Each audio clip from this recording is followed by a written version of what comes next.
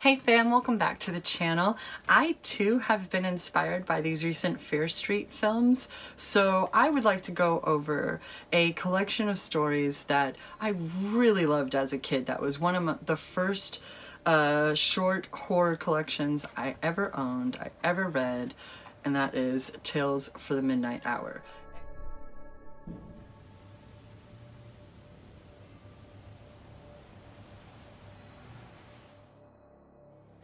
And in planning for this, I learned that there's more tales, and even more tales. So I'm really freaking excited right now. I got some shit to buy. Alright, so what I would like to do is go over with you the first two stories, though, because then you can get your own copy and read the rest of the book, okay? These first couple of stories are just a couple of pages each, so let's go over them, shall we? Okay, these two stories are, to this day, some of my all-time favorite shorts ever. Like creepypastas, little flash fiction and shit. They're kind of flashy, aren't they? They're really freaking short. That's why I'm willing to do this. Aww, that was like my first flash fiction. To this day, they stick with me, and I always like, when I think of short horror tales, I always remember just the way I felt as a kid reading these stories. Just they terrified me, so they like absolutely terrified me. So we're gonna start off with the very first story, which is called The Furry Collar. Susan was my best friend, but I try to never think about her. It's only on certain nights, when I'm all alone in my room, that I remember. It was during Christmas vacation last year, when Susan asked me to stay at her house overnight. She lived in a big, gloomy house set way back from the road, and she didn't want to be there alone at night. Her parents had gone to visit some friends and wouldn't be back until the next afternoon. And Susan said we could have a really good time without her parents around. And we did. At about 12 o'clock, we decided to get dressed for bed. Susan had gotten this velvet nightrobe for Christmas that had a thick, furry collar, and it was blood red velvet, and she looked like someone from a Dracula movie in it. We had been watching television in the living room, but then we turned it off. We hadn't noticed it before, but now the downstairs seemed too big and almost sinister. We started to go upstairs, and then all of a sudden, we both ran up the steps to Susan's room as if something was coming up from behind us. After we closed the door, we laughed at ourselves, but neither one of us wanted to leave the room again. We sat down, started to talk. That's when we first heard the noise. It sounded like somebody sharpening a knife on an old emery stone. We stopped talking and looked at each other, feeling really scared inside. There was just a thick silence in the room. Suddenly, Susan started to laugh. She said she had heard a sound like that in the house before. She said it was probably the shutters or something. That made me feel better, and we started to talk again. Then we heard it again. Screech, screech. The sound made my teeth vibrate as if somebody's fingernails were scratching on a chalkboard. But this sound was much worse.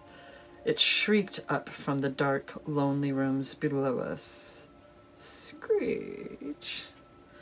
Susan got a wild look in her eyes, as though something horrible had come into her head.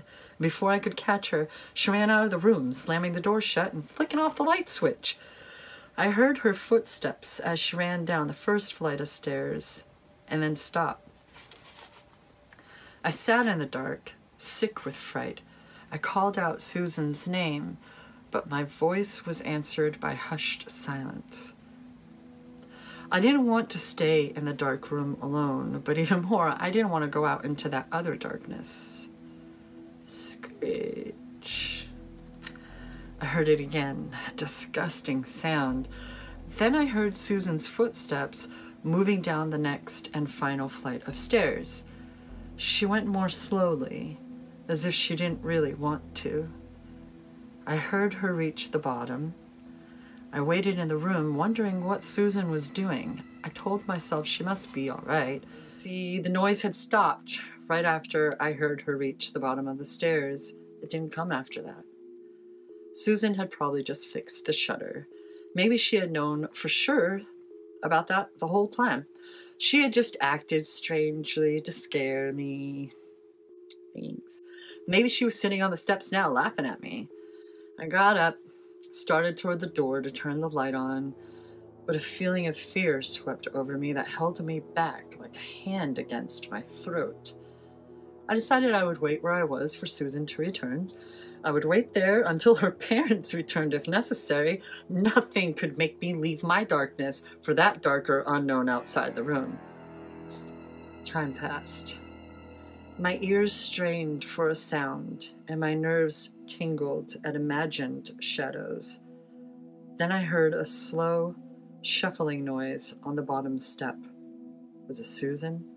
It had to be. Yet the footsteps seemed too heavy, too deliberate. My heart began to pound, and for a moment I lost control of my mind. It flew to the most horrible corners of my imagination, and I shook with terror. And then suddenly, I knew what I would do. Susan's new night robe with the furry collar. I would wait for the door to open, and then I would reach out and touch the person's neck. If I felt the furry collar, I would know it was Susan, and I would get her back for scaring me like this. If I didn't feel the furry collar, well, then there was nothing I could do. The shuffling footsteps had reached the second flight of stairs. I forced my own feet to take the steps to get near the door of the room. I felt the skin crawl on my back as the footsteps reached the top step and moved down the hallway. I braced myself. The door creaked slightly as it swung open. I reached my arms out and hoped. My fingers closed around the thick fur of Susan's collar. My body drained with relief. I moved my hands up to touch Susan's face. I was so happy. I no longer wanted to scare her. But as my fingers moved up from the furry collar, there was nothing. Only the bloody stump where Susan's head had been. Story 2 is called The Black Velvet Ribbon. There was one room in the house that the old man always kept locked. Things had not changed in that room for years. A soft layer of dust had settled on the furniture and on the thing that lay on the floor beside the bed. The old man had been a bachelor most of his life.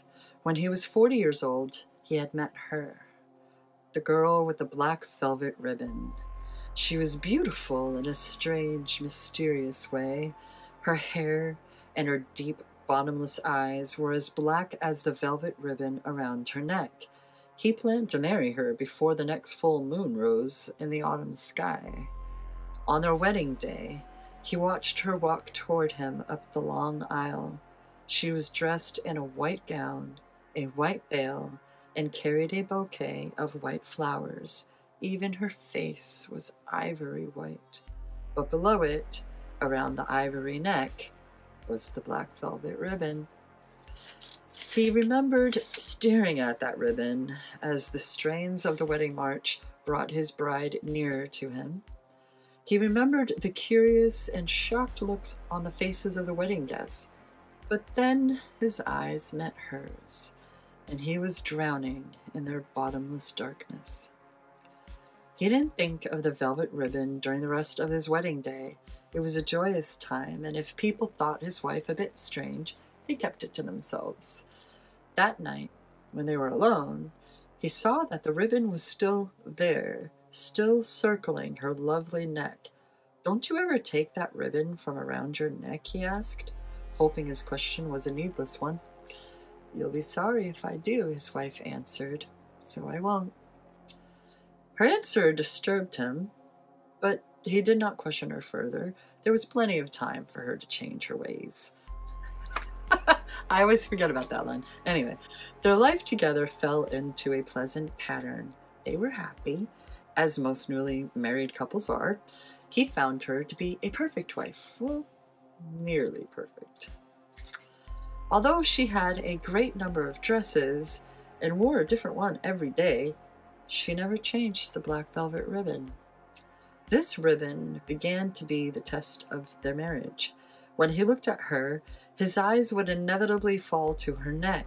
When he kissed her, he could feel the ribbon tightening around his own throat. "Won't you please take that ribbon from around your neck?" he asked her time and time again. "You'll be sorry if I do, so I won't," she was always her answer.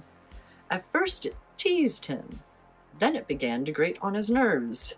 Now it was beginning to infuriate him. "You'll be sorry if I do. You'll be sorry if I do." One day he tried to pull the ribbon off after she had repeated her answer like a mechanical doll. It wouldn't come loose from her neck. He realized then, for the first time, that the ribbon had no beginning and no end. It circled her neck like a band of steel. He had drawn back from her in disgust that day. Things weren't the same with them after that. At the breakfast table, the black ribbon seemed to mock him as he drank his suddenly bitter coffee. In the afternoon, outside, the ribbon made a funeral out of the sunlight, but it was at night that the ribbon bothered him most. He knew he could live with it no longer. "Either take that ribbon off or I will," he said on a night to his wife of only 4 weeks. "You'll be sorry if I do, so I won't." She smiled at him and then fell off to sleep. But he did not sleep. He lay there, staring at the hated ribbon. He had meant what he said. If she would not take off the ribbon, he would. As she lay sleeping and unsuspecting, he crept out of bed and over to her sewing box. He had seen a small, sharp scissors she kept there. It was thin enough, he knew, to slip between the velvet ribbon and her soft neck. Gripping the scissors in his trembling hands, he walked softly back to the bed. He came up to where she lay and stood over her. Her head was thrown back on the pillow, and her throat with the black velvet ribbon around it rose ever so slightly with her breathing. He bent down, and with one swift movement, he forced the thin blade of the scissors under the ribbon, and then with a quick, triumphant snip, he severed the ribbon that had come between them. Then the black velvet ribbon fell away from his wife's neck. Her head rolled off the bed and onto the floor. She was muttering, "You'll be sorry. You'll be sorry."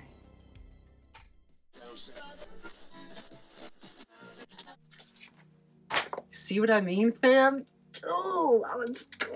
Get this shit at the fucking book fair. Thank you so much for joining me in this. I can't wait to get the others and to see what those tales are like. If they can even come close to this collection that I've loved since my childhood. Do you have any stories from your childhood that were part of your introduction to horror besides Stephen King and shit like that? Do you have a favorite Fear Street book? I don't want to talk about the Fear Street movies, although I will say that the third one, the first two, but that third one, that was definitely my favorite. And apparently the only way we know that a chick is a rebel is if we hear Cherry Bomb. Anyway, until next time and beyond, please take care. Now we'll try as well.